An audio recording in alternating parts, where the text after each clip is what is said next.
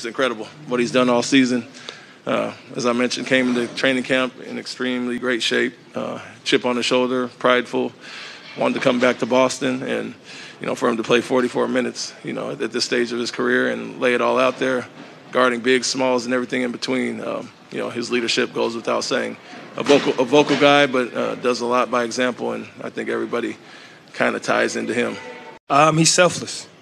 Al can care less about the numbers. He cares about the wins in this team. And when he came back, that gave us a sense of security. We got Al back there. He's always going to make the right play on both ends. He's going to calm us down. He's going to show us what we missed. And he's going to, help us learn the game even more. And we appreciate everything that he brings to this game.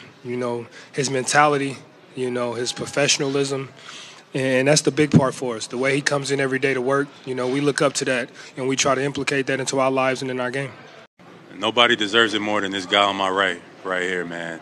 Just his energy, his demeanor, coming in every day, being a professional, taking care of his body, being a leader. I'm proud to be able to share this moment with, a veteran, a mentor, a brother, a guy like Al Horford, man. He's been great all season, really my whole career. So I'm happy to be able to share this moment with somebody like him.